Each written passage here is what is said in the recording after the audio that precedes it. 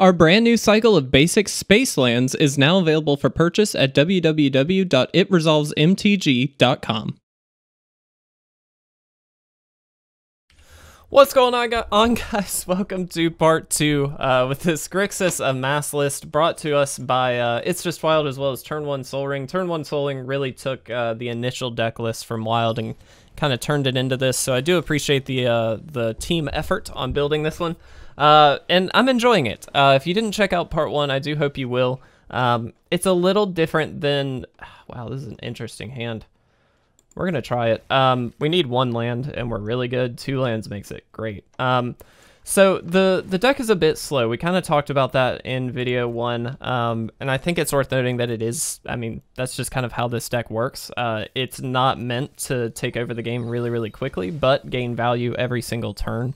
And it does that pretty well, but certainly has its issues, and, you know, I'm sure we'll kind of see those as we go along. But I do really like this one. I think it's a fun deck. We'll see how it works out in this video. I think in the first one we got 1 win and 2 losses, but very happy we at least got 1 there, so you can kind of see how the deck works when it is in that winning position. Vizier of the Scorpion, all-star card for sure. I'm looking forward for the Gleaming Overseer. I think this is really going to be our first chance at really trying that card in particular out. Let's see what they do first. Oh, well, that didn't work. Duh, it's Summoning Sickness. I am silly. All right, this is a bit of a like rush through. We definitely wanted to kill this first, but that's okay. We'll just go ahead and do that now. I didn't want them to be able to draw cards, is the takeaway. So that was a bit of a mistake on my end, but that's okay. Hopefully we will get a land this turn. That would be amazing. It's really what we're looking for. There we go. Let's do that. And let's go ahead and get the Overseer down, just so for any future Bone Crusher Giants, anything like that, we're not worried about it. Granted, this looks like Golgari Adventures, so most likely not going to be a thing. Next turn we can get either the Vizier of the Scorpion or the Gleaming Overseer number 2 down, and really start pumping this guy up, which is going to be great. If we get a land, we can obviously Thassa, but I'm kind of in the plan of just going wide here, especially against this deck. I think that actually works pretty well.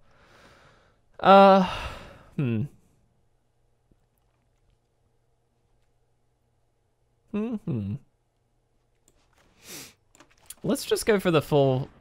Yeah, let's just get the widespread stuff going here. Not widespread brutality, and see what they want to do.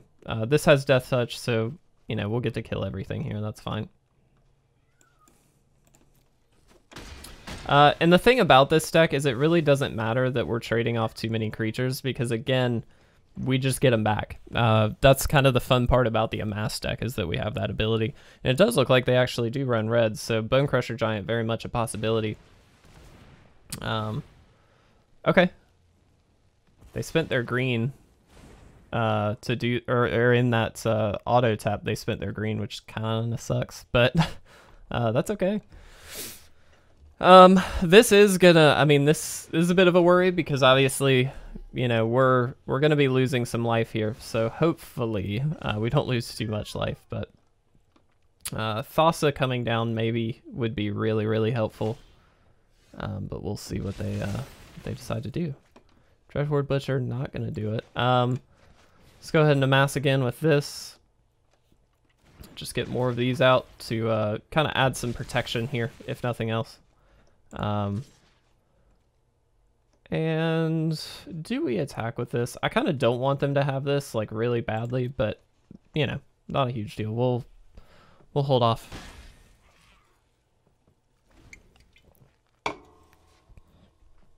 I do think this deck is very interesting in the way that it plays. It's a little bit different than you would probably expect, but that's okay. Ugh, these guys are frustrating. We really need to get one of these tokens up to 6th, so that way we can start gaining a little bit of life back, which is certainly going to be very crucial for us. But we'll see what they do. This can't block. This probably is never going to block. All pretty important things here. I'm gonna put that on the bottom. We kind of really need some more land here. Specifically, a second red land would be helpful for Widespread Brutality, because then we can just kind of, you know, go ham here. And I think I don't attack as much as I would like to. I don't think that's the right play. Yeah. Widespread Brutality going to be very, very key here. Especially if we can get another counter on this first. So if we can get this up to 6, we attack in, then we Widespread Brutality potentially. That would be great. We'll see. We will see. I don't have the highest of hopes, to be honest, but...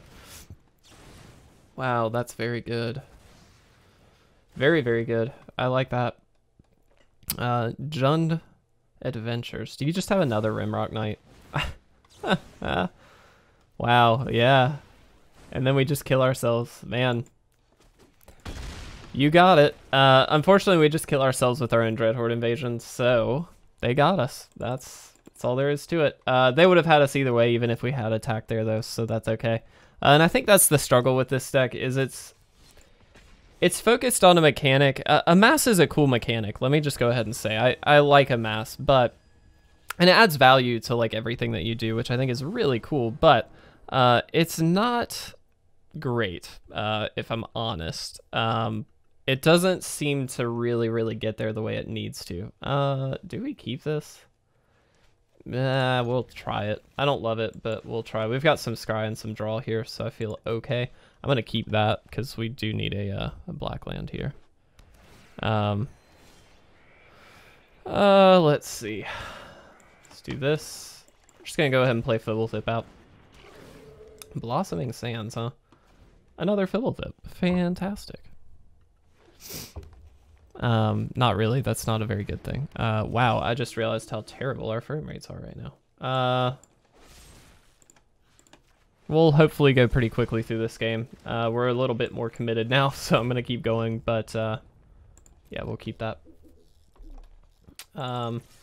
Next turn, we just get to drop Thassa and start, you know, bouncing this, which is pretty good for us. We can also play this out, but I'm going to hold back a little bit here. We've been pretty aggressive with our amassing. I kind of just want to keep drawing some cards. So let's do that for now. That's a good one. Really like Gleaming Overseer. I think that card is amazing. Wow, yeah. Let's do this first. That's very good. All of these are very good. Let's get rid of this. I really don't want them to have Vivian. This is a creature-focused deck, obviously, and so Vivian is a problem card. Let's go ahead and drop this out. No attacks, and we'll bounce Fblthp again. There we go. We're actually kind of looking for our Death Toucher at this point, because then we can just trade this guy off. This is a great, strong creature, but it does not have trample. And we do have the opportunity to Death Touch some things, so I'm going to take that opportunity. Dreadhorde Butcher. I'm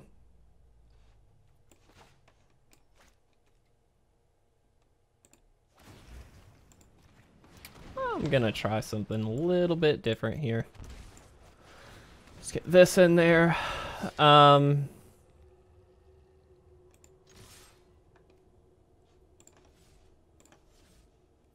We'll just attack with these two. With the plan being to just bounce this, obviously, to keep drawing some cards. Wow, very good. You'll notice I'm sandbagging a little bit with the Dreadhorde Invasion. I do think that that's pretty appropriate at the moment. Voice crack. Okay. All right, hold on.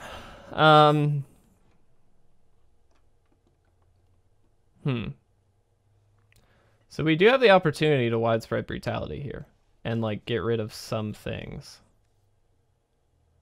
But it doesn't actually get rid of these big guys in particular, which is pretty crucial. Let's drop this. Go ahead and get this up to a 2/2. Now we could do it for 4, and we do get everything but this, which is pretty good. We also kill our own things, worth noting. I don't know if that's correct or not. I really don't. I'm gonna say yeah, let's do it. Should have attacked first, I guess, but okay, yeah, and then here we go, we get to kill that. That's nice.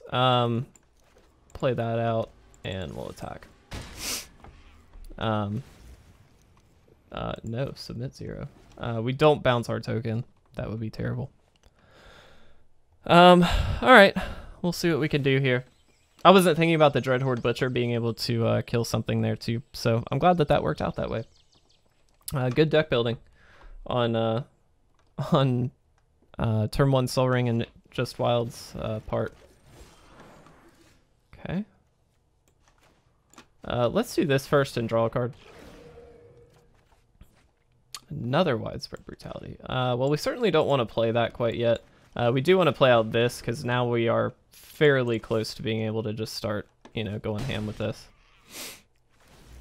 Let's bounce this, draw another card.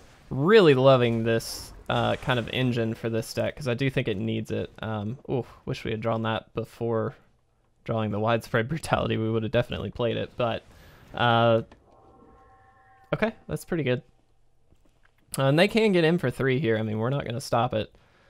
Hopefully they don't have too much removal, so they're not, you know, targeting this. My hope is that we can drop this down, also get a counter on it, and then start swinging in and obviously gaining some life. So let's do this. Get to Amass onto that. All right, now this is going to get lifelink, and they have to block with both creatures if they want to block.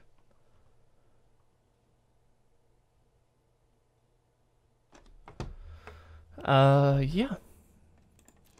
We could make this unblockable by just tapping down one of their creatures, but... And we will now.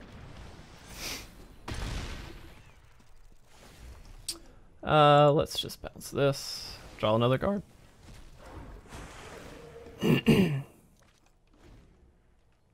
So now, this is feeling really, really good. This feels like what the deck is meant to be doing. It's just a little bit tricky to get there, unfortunately. But that's okay. I mean, it's not, you know, it's not going to be perfect. That's fine. You can proliferate all you would like, because now you can't block.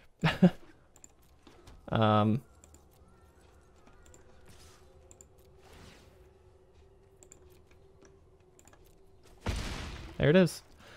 That was pretty clean, to be honest. That felt really, really nice. Widespread Brutality, we got to see that at work against that wide board, so that felt pretty good. Let's see if we can do this one more time. We're getting all kinds of stuff now.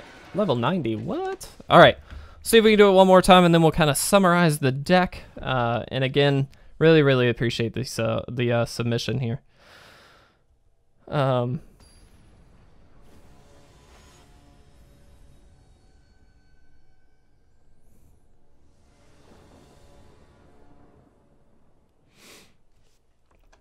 All right, no, we don't keep this.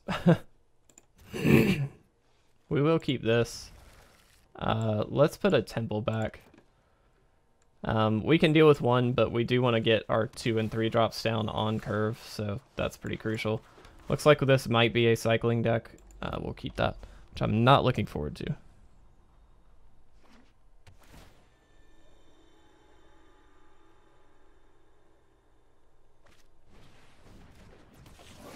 All right, pardon me, I had to respond to a quick message. This isn't great against a deck like this, but we kind of have to do it, so I'm going to. And definitely Gleaming Overseer, going to lean towards that over the Vizier here, just because if they've got burn of any kind, it's going to be difficult to... Did they make this unblockable? No. Okay. just so we have a better chance of keeping everything alive versus a multitude of decks. So let's do that. Let's do this. They may shock this in response, which makes perfect sense, but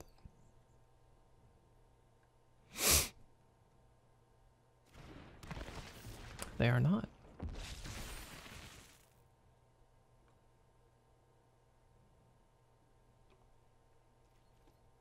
All right. See what they want to do. Interesting. Boros. Yeah, okay, here we go. I mean,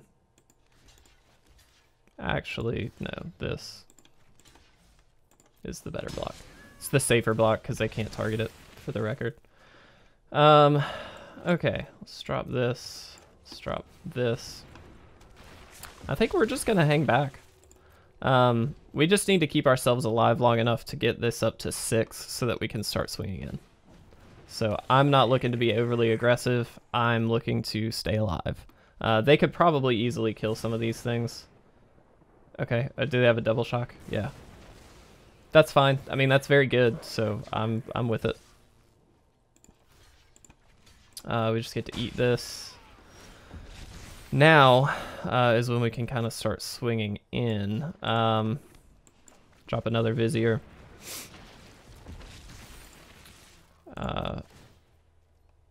This just has lifelink now, so we get to gain a lot of life back here.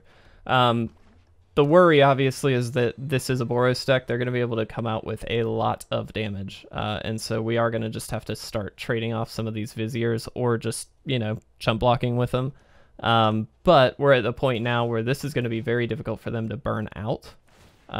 And, you know, if they do start attacking him, we've held him off at least somewhat long enough that it makes it a little bit easier to do this. So, yeah, I was about to say. I'll happily trade one of these guys off.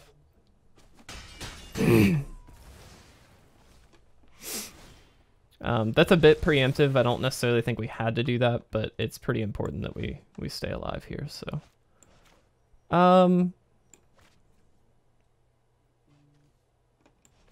our Discord is going ham, by the way, in the background. I don't know if you can hear that, but definitely a big thing. Let's get Thassa down, because that's going to be able to tap down some of these things, which I think is going to be pretty crucial. Let's attack in. Again, gaining lifelink, so we're now definitely gaining more life than they are dealing, and so we're race-wise ahead of the game. Whether or not they kill this, okay, it doesn't look like they had the shock, otherwise I think they would have used it, but it's okay. And let's see. Next turn is going to be pretty crucial. Oh, Winota. Oh, okay. Fair. It's pretty good. Well, they don't have Agent. So that's helpful.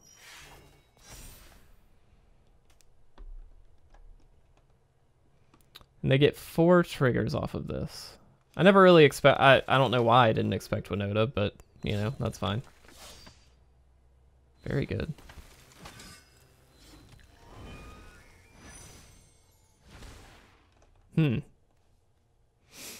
Well, it's a lot of damage. We're going to save ourselves as much as possible here.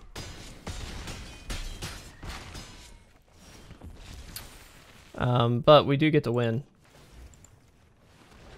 We just tap Winota down. We'll go ahead and play this just for the fun of it. And we get to attack. And there we go. We beat a Boros Winota deck. That felt pretty good. Was that our game 3? I think that was our game 3. Okay, so let's summarize the deck a little bit. First of all, thank you for the submission. I always want to lead off on that because, again, it does mean a lot that you guys do that. Second, Amass as a mechanic, I just want to point out, is one that I think was really, really good in Draft, and it certainly has potential in Constructed, but it's never going to be, at least in its current state with the current card pool, I never think it will be a Tier 1 deck.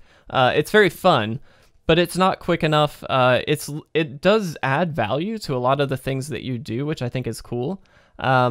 but it's a tricky deck to play, and I just don't think it's fast enough in a lot of instances to really get there. Doesn't mean it's bad. I think it's a fun deck, and I don't think it's a very expensive list either, so like if you do want to play it, I think it's fun to play. And there are certainly a lot of other cards in these, in the Amass world, that could certainly be helped in terms of putting them into the deck and not, you know, you play around with it and you see what you want to get. All that to say, it's a fun deck. It's not gonna be a tier 1 deck, so don't expect that if you do go into playing an Amass deck. It's just not what it's for. I think it was much more focused on being a good limited mechanic and not necessarily an amazing constructed mechanic. Which is fine. I think it does a good job in limited, so I'm perfectly fine with that. So regardless, I do think this is a fun one. I like it. You're going to win some games, obviously, because it does kind of attack on a different... it's a bit of an odd deck in the way that it works, but it is very, very fun. So I do recommend trying it out if you're interested, but just don't expect tier 1. Again, I appreciate the submission on this one. It's been very, very fun to try something else out. Hopefully Core 2021 is coming out very, very soon, so I'm really excited to get some of that content up for you guys. Let's actually double check. I think it's the 25th that these are available. We went ahead and pre-ordered these things. Yeah, the 25th. So in 3 days as of this video, we'll be able to kind of start playing with this and hopefully having a really good time with this new set. It looks sweet, so let's see what we get. But anyway, I hope you guys enjoyed these videos. Please make sure to check out part 1 as well as our video earlier today on the Chaos Draft that we kind of talked about a little bit and posted up on Instagram. But thank you again for watching, guys. I will see you very, very soon in another gameplay video.